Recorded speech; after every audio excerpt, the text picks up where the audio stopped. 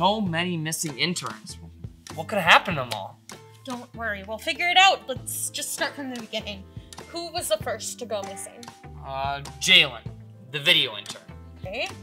Since all of the missing people are interns, I think it would be best to talk to the remaining interns. Miguel gave us a whole list of people, so why don't we go talk to them? Let's go talk to some interns.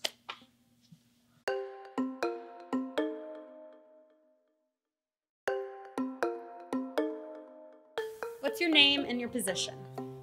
My name is Sophia, and I'm the video intern. I mean, the other video intern for the Office of Student Involvement. I'm Mooney. I'm a social media intern. When did you first realize that Jalen was missing? Last week, when he didn't show up for our shoot. It was strange. I knew something was wrong. Jalen's missing? Well, I hadn't heard anything about that. Well, what can you tell us about Jalen? Well, he was always on top of what was trending in media, and he worked well with others in collaborative situations. He was always there, filming events.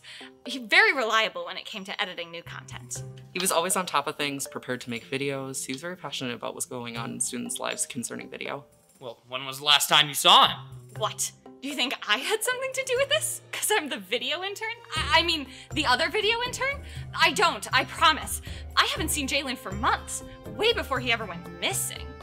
I saw him last semester. He seemed like he knew something big was happening.